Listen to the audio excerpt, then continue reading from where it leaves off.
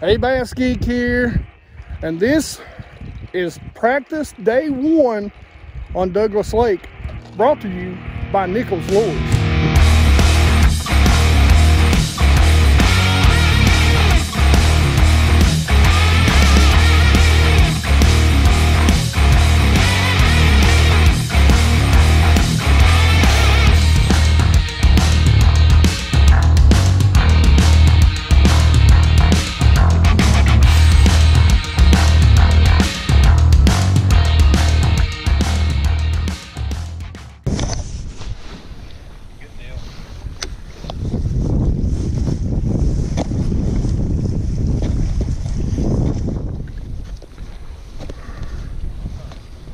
Yeah, I got a little pocket right here.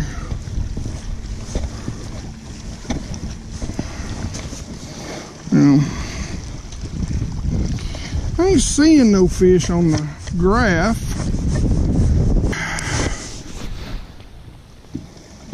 That's what I think. Yeah.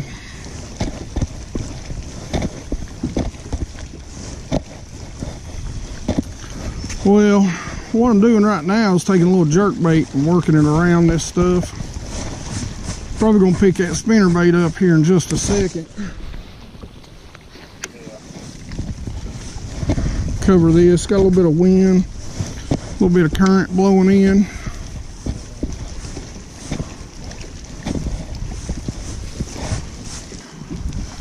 We'll see what the Nichols spinner bait can do for us.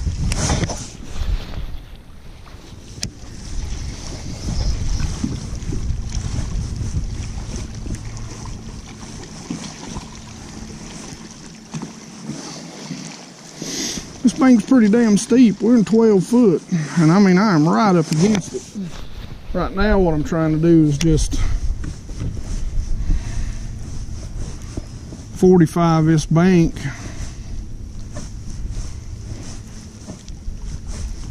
See if I can't get something to come up and show me its teeth.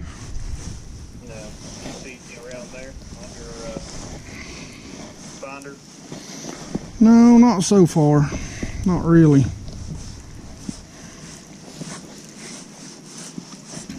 Alright guys.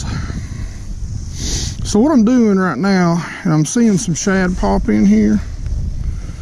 So basically, what I'm doing right now is just checking. I don't know if that was a hit or not.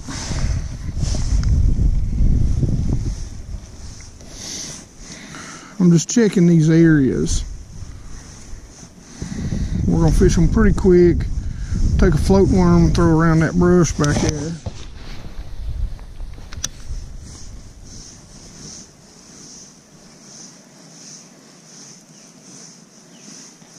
But there's definitely some shad blown in this pocket. I can actually see them here on the top. I don't know if you can, but there's a big black spot right there.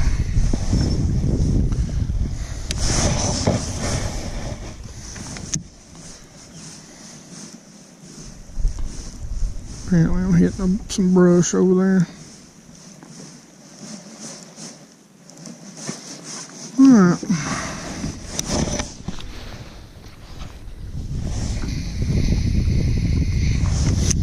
So now what we're going to do is we're just going to cover some water up through here.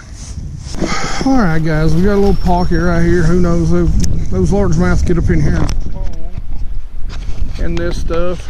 Right now this cold front has just got them locked down. Ooh.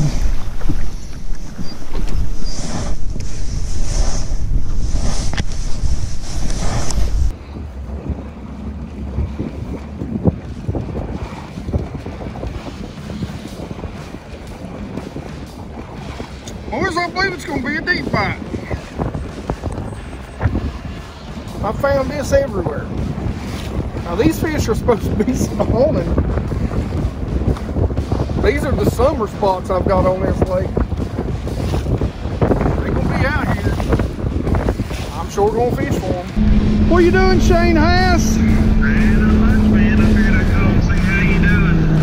Well, I ain't caught any fish, but I'm finding some good signs. I'm actually just graphing right now and have been graphing for a little while. It's I'm finding fish on all my damn summer spots right now. Oh, that's good. So, I mean, it kind of bumfuzzles me that they're out here deep right now. I don't understand that. I mean, they should be spawning. But now this could be a group that's already come out and spawned, you know? I'm glad that you found some. I mean, if they're on these deep spots, I'm gonna go around and see if I can't get some schools fired up. Yeah. And that's really gonna be my #1 game plan. Because if they're out here deep, that's sort of my song and dance, you know? Yeah. But I know I've talked to 2 or 3 people and ain't nobody getting bit up shallow real well. I don't know if this cold front has pushed them down. They're out here in their summer holes, and that tells me this group's already spawned. They probably spawned back during the full moon, or I mean the new moon. The weekend that we was off of Cherokee down there. All right, let's talk about conditions of the day. Now, the first thing you're going to notice is there's not a day 1 video. And the reason why is because I come out, I had full intentions of fishing shallow because we are in between spawns. It really warmed up on us, you know, mid to high 70s, and the first wave come up on the new moon 2 weeks ago. 2 days ago, we had a major cold front come in. It was actually snowing at my house the day before I come down here. So that sucks. I'm sick of the cold weather. And, you know, it ain't really warm right now. We've got a north wind blowing. It's, you know, it just really stinks. It's been cold all day. It was supposed to get up to about 64, 65. It's overcast. It got down to, I think, the mid-30s. There was a frost warning last night. So that's kind of what we're having to deal with. And we're only about 4 days, as of today, I think, 4 days away from the full moon. So everybody's kind of expecting these fish to move up and start spawning. Now, if it starts warming up, of course they will. You know, 3 before, 3 after a full or new moon, most of the time you're going to get your massive waves then. But what's kind of happening right now is they're just sitting there. Everybody that I know that's fishing, and you know, we know how dock talk goes, but they're having a hard time catching the big ones. So, like I said, water temps are sitting right at about, depending on where you're at, up the river it's 58, down it's anywhere from 61 to 63. So, you know, water temps are right there. They actually took a pretty big drop compared to where they were, like, even when we were out on the Cherokee tournament, which was 2 weeks ago. So, you know, that's about it. What I'm going to do today is I'm going to spend time really running pockets, checking that sort of pattern out where they should be staging up, and trying to get enough areas to where we can put a limit together, or get a pattern to where we can run enough pockets to put a limit together. That's step number 1.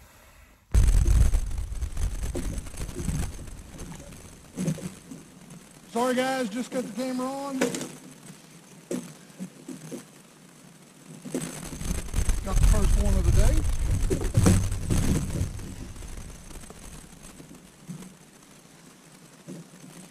And he ate it. This is my Bass Munitions Joey Special.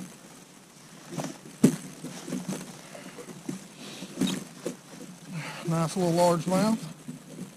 That is definitely a keeper. A little over 2 pounds, 2 pounds probably. There he is.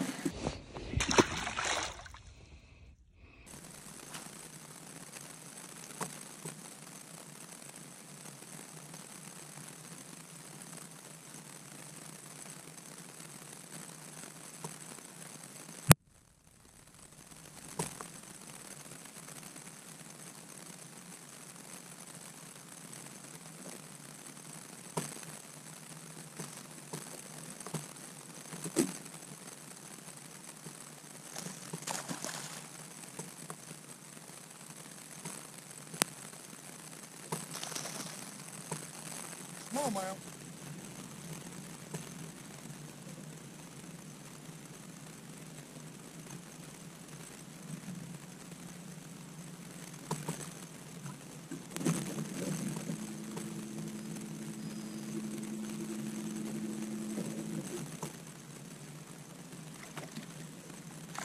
Ain't even a begging. He's just fighting.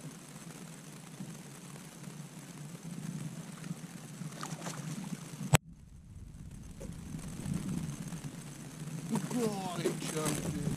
There he is, guys.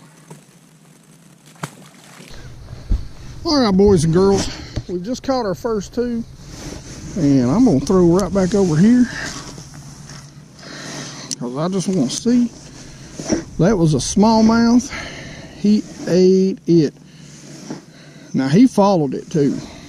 He hit it several times before he finally ate it. A little 2.2 Kitech on a Cumberland Pro finesse, throwing it on a 1/8. So that's side-by-side pockets right here. Caught one, the first one, on a little Bass Munitions. I forget the color. It was a color that we made after my buddy Joey showed it to me. Caught a big 5-pounder on top of Secret Lake P Wacky rigging. And so I rig it up on, I was rigging it up on a little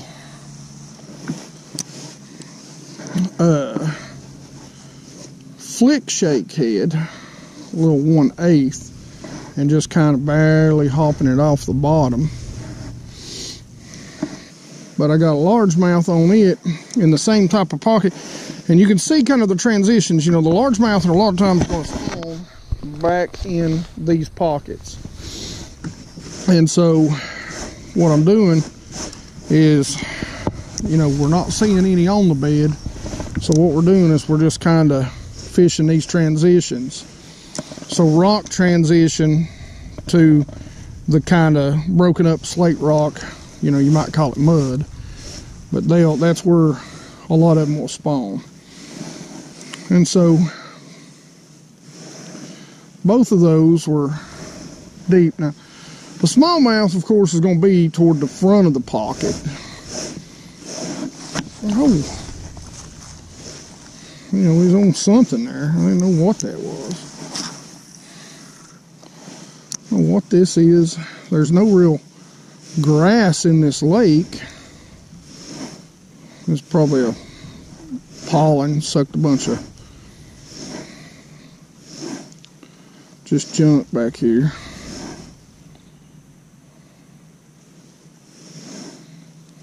But we're just slow rolling this. And I'm just going back and forth. AJ has caught some on a Carolina rig, a shaky head. But down through here, I'm actually going to put this bad boy down. We're going to pick up that Wacky rig right now. All right, guys, so, you know, let's talk about practice a little bit. You know, the thing about practice is, you know, you're not really out here to catch every fish. You know, what you're trying to do right now is just figure out what the fish are on, and then once you find those sort of areas, you know, you're you may come in and fish them, but what you'll do is you'll either use, you know, something to cover your hooks up if it's a crankbait, something to, you know, basically, oh no, there we go, something to, you know, keep from hooking the fish. You'll shake them off. Like with this, I would just shake them off. I would, since these are the first 2 pockets I've fished today, what I'd like to do is fish, you know, catch 1 more, because I've thrown 2 baits and I've caught 2 fish. And that's not what you want in practice. You know, 1 fish is good, 2 fish is great, but when you're throwing it on, you know, trying to figure out, you know, what bait they're going to eat on. The reason why I picked up that 2.8 Kitech was because I seen in that first pocket, and on some points, some very small shad, and I seen that yesterday too. Now guys, there's no footage from yesterday, because what ended up happening yesterday, actually I'll show you some footage, is we actually spent a lot of time graphing, stumbled across some deeper fish yesterday, which really surprised me, which it shouldn't surprise me for this lake, to be honest. Really what's going to happen is we've got a full moon. This is Friday right here, and so what's probably going to happen is we've got a full moon Tuesday night. So these fish will, you know, realistically the second wave will begin to pull up and start to spawn. Probably, and there's one. And that's all I need to see. Oh, he come off, but that's all I need to see. He was a keeper. That's all I need to see. So now, what did I say? Clockwork. Transition, swing, transition to the back. Staging area. Hate that I lost him. He wasn't a huge one, but that's 2 pockets, and that's 3 fish. So pretty much between me and my buddy, we know we can run these and catch a limit. So what I don't want to do, because everybody else is doing the same thing, is just beat these pockets to death. So now I know what I can go catch them on. Now we've got a pattern.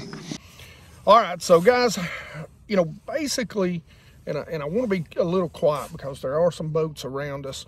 But basically, you know, what we've found today is, you know, really 2 or 3 patterns. We found one area that we're going to start on, and we've got a pretty good score on that area. So we're going to hope we can pull up to that, get a limit, hopefully even get a good limit.